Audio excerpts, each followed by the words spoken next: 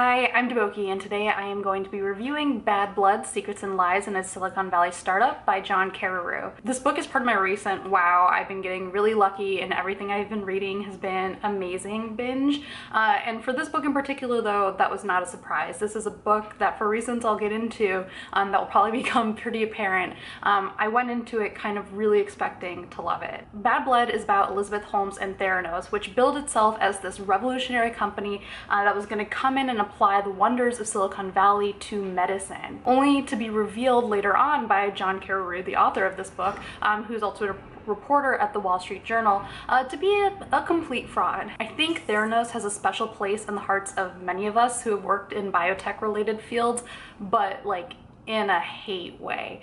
So I have a lot to say in this video that's not necessarily about the book itself. This video is probably going to end up being like part review and part me ranting a lot about Theranos, so it might kind of seem at first like I'm giving away what the whole story is. But what I hope I can convince you of by the end of this video is that no matter how long you've been following the Theranos story for, if you've been following it for a while, or if today this video is the first time you ever heard of them, no matter how much you know about Theranos, this book is essential reading. I was someone who obsessively followed the Theranos saga for probably like 3-ish years, and there was still so much I didn't know about the story or that didn't fully sink in until I read this book. There's also a moment while reading Bad Blood that I had kind of like a weird personal revelation that kind of freaked me out and that had me texting like 10 people at once, but I'll get more to that later. Okay, so let's start off with some background on Theranos.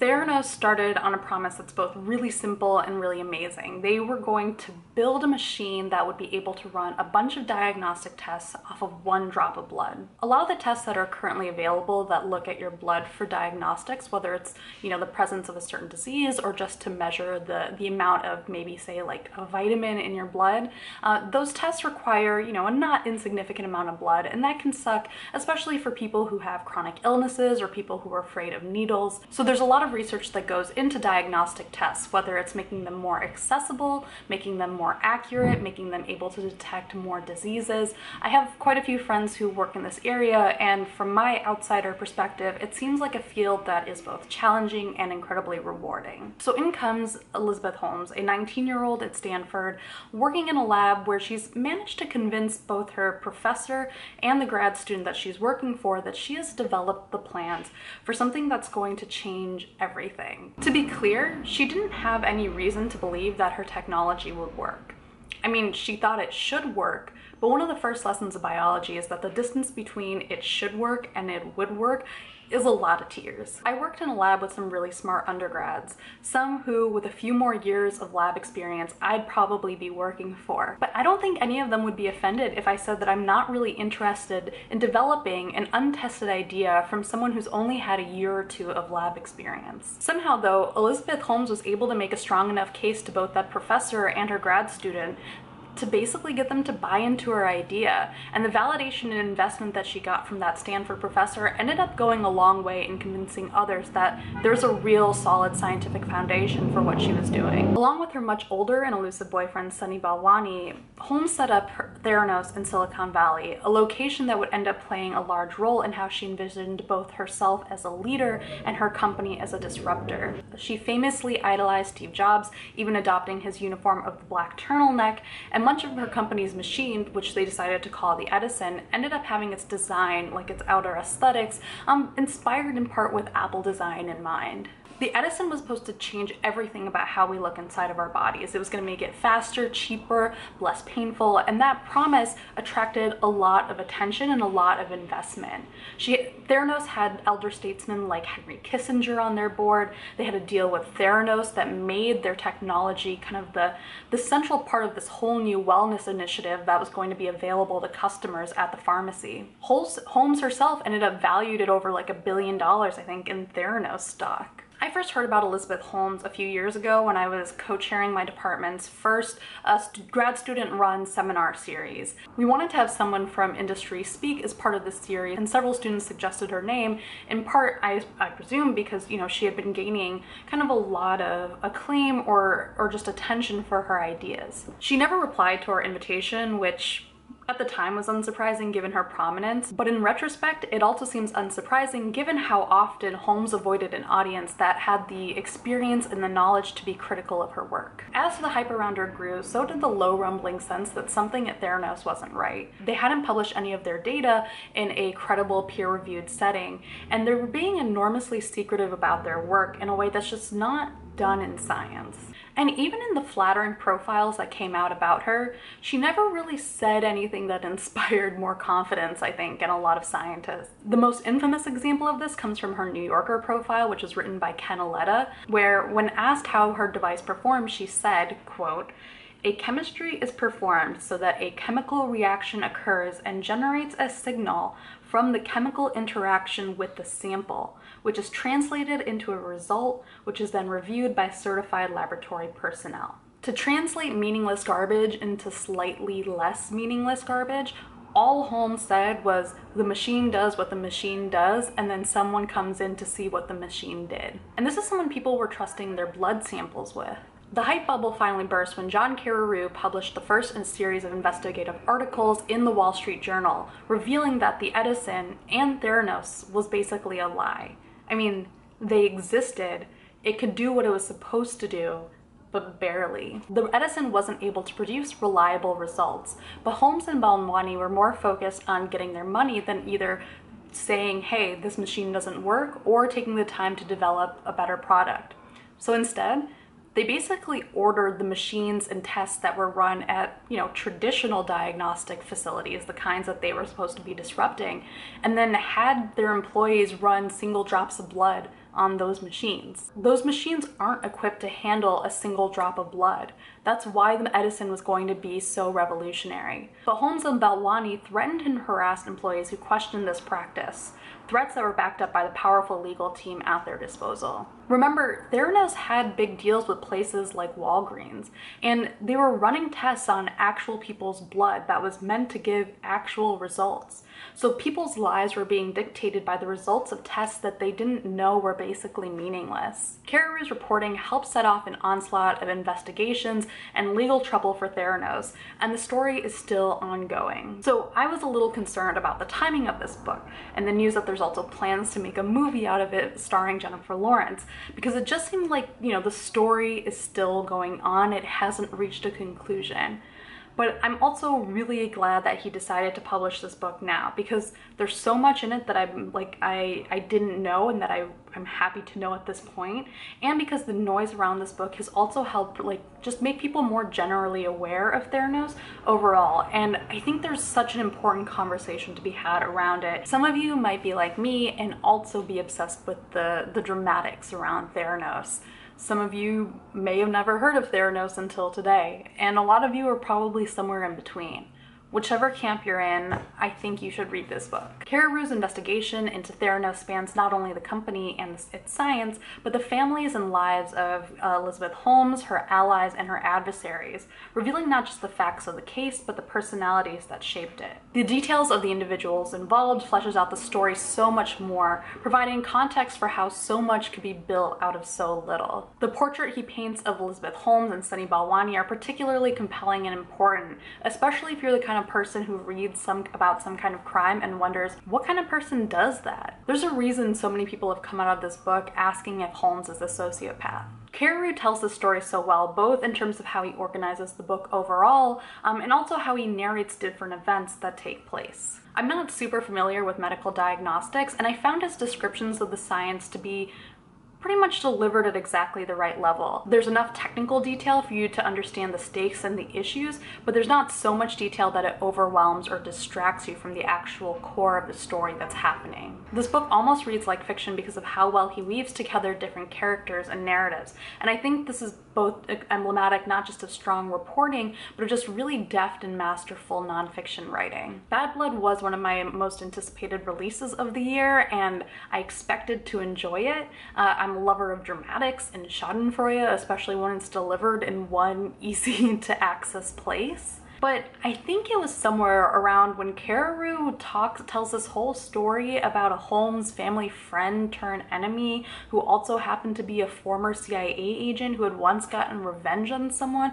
through a combination of international espionage and petty Ivy League alumni antics that I realized I was getting a bit more from this book than I had expected. And this book is filled with moments like that. Some are absurd, some are like sad. There's just this range of these details that bring the story to life in a way that I just didn't expect. And personally, there was a moment that was almost too much for me to handle. So I had heard in like different articles and interviews that Elizabeth Holmes, she had this brother, and apparently he was this Duke frat boy, and she hired him and some of his fratty friends to come work at Theranos, not because they were actually qualified, but because she trusted him, even though he didn't seem to inspire much confidence in the other employees there. When I heard that, I was like, oh, cool, that's weird, like she probably shouldn't have done that. And then I started reading this book and I saw my high school mentioned, which was weird. My high school was this small boarding school. It's not exactly like this place that comes up all the time. And it turned out that Elizabeth Holmes's dad went there, and I was like, oh wow, that's weird, but you know, that's kind of a coincidence. But then I read a few more pages and I saw that her brother went there. I was like, what? Like, her brother went to the same school as me. And then I saw her brother's name, and then I like started putting pieces together, and I was like, shit, I know him. Like, I like don't know him, like I don't think we ever talked to each other. I doubt he remembers me because he was a few years older than me, but we were at the same school at the same time, and I remember him. And as soon as all of those pieces started clicking together, I immediately started texting one of my friends from high school just like to check, like was that real? Like, did that really happen? Like, am I thinking of the right person? And then I began texting a bunch of my other Theranos obsessed friends because I was just like, how have I been following the story for so long and only just started realizing that I have this weird, strange connection to it? There are a lot of moments from this book that I think will really stick with readers. You know, some of them are those anecdotes about weird, like family friend slash enemy slash CIA agents, like those kinds of absurd details. But the ones that stuck with me the most are the stories that Carreyrou tells about the whistleblowers and the consumers themselves who are impacted by these tests. As I mentioned earlier, Theranos was happy to use its powerful legal team to intimidate employees who wanted to come forward about the fraud that was being committed at the company, even pitting a grandfather against his grandson in a manner that just had my skin crawling. And with his stories about consumers whose lives were directly impacted by these tests, I think Carreyrou is actually addressing a major limitation around sort of the standard reporting around Theranos that I've been reading. Most of these news stories are understandably dominated by the fraud itself, but it's easy to lose track of why that fraud matters. After all, what they gave was bad information. They didn't make a dangerous batch of drugs. Information is important, but it's abstract, and I think with the stories, Carreyrou is making their impact so much more concrete and getting to a necessary truth. Bad information makes for bad science, and bad science makes for dangerous medicine. I feel like you should read this book. Even if I don't know you, I probably feel like you should read this book. Obviously, I'm emotionally attached to the idea of recognizing the work that scientists put into medical research. I'm also emotionally attached to being mad at people who take shortcuts and lie and who make it harder for consumers to make educated decisions about their health. But even if you haven't sacrificed half of your personality to the lab, this book will help put into perspective the kind of work it takes to make medical discovery possible, just through the lens of what you shouldn't do. The Theranos saga is ongoing, but it's felt like one of the most formative events of my grad school career, along with maybe the presidential election. And obviously some of that is just, you know, the timing, but also because of what Theranos says about science. I feel like when Carreyrou's articles first started coming out, there was like a collective sigh of relief among a lot of academic scientists who'd kind of been expecting this result all along. Like for so long, they had been shouting that the emperor doesn't have any clothes on, and finally the emperor was just, well, exposed. Publishing scientific results is a long, exhausting process that involves sending your work out to other scientists who are going to tear it apart. Every scientist, I think, basically complains their way through this process, but also understands the value of it. What Theranos did is not science. They may have started out that way, and there may have been employees at Theranos who are trying to do, you know, good science, who are trying to follow acceptable scientific processes and actually analyze their data in a legitimate way. But the way that Holmes and Balwani but especially Holmes, decided to run the company just made it a place that was never going to produce good science. From encouraging bad experimental and analytical techniques to creating an environment that discouraged collaboration and criticism, nothing about Theranos promoted science as it should be done. What I think underlied a lot of scientists' frustrations with the hype around Theranos was that a lot of these problems were basically on display in the very secretiveness that Theranos was using to shield itself. Not putting up your work for peer review is not a good way to make scientists trust you, but Holmes got away with it for so long by acting as if her technology was so special that it was exempt. There's an aspect to the story that's very much rooted in the Silicon Valley-ness of it all, and it's that arrogance that's sort of attached to kind of how Theranos went about doing what it did. Creating an app and experimenting with biology are two very different things. Biology is slow and prone to acting unpredictably, and there's not a whole lot you can do about it except be open to mistakes and, slow progress. It's easy to dismiss scientists who are ranting about how valuable the scientific process is as people who are, adhering to this tradition that's just getting in the way of progress. But that misses the obvious. The scientific process has been integral to progress. Scientists make real positive change in the world all the time, and it's because they collaborate and they submit their work for further scrutiny. Maybe if Theranos had tried to do that, they could have accomplished something, well, more than nothing. Theranos is probably not the last of its kind. There are new biotech companies coming out all the time with a lot of hype and revolutionary promises around them. Hopefully, the legacy of Theranos and this book is that journalists and investors and consumers will become better at parsing through what those companies claim and what they've actually accomplished. I want to close this video with one last rant, even though I have probably like 10 more in me. When the revelations of Elizabeth Holmes's fraud first came out, there were a few feministy articles about why women shouldn't turn their back on Elizabeth Holmes.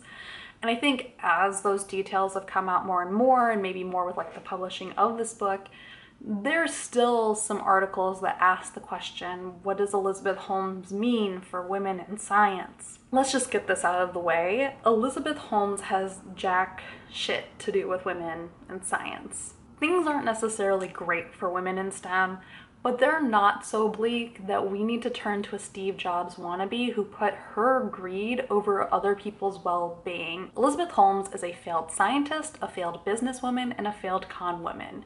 Maybe she'll become better out of all of this, and maybe she won't. There's enough women on this planet that I don't really need to rest my stakes with her. So, those are my thoughts about a lot of things. Read Bad Blood. If you have already, tell me your thoughts. If you've been following Theranos for a while, tell me your thoughts. If you have questions about anything that I ranted about today, feel free to ask them down below. And thank you guys for watching. Bye.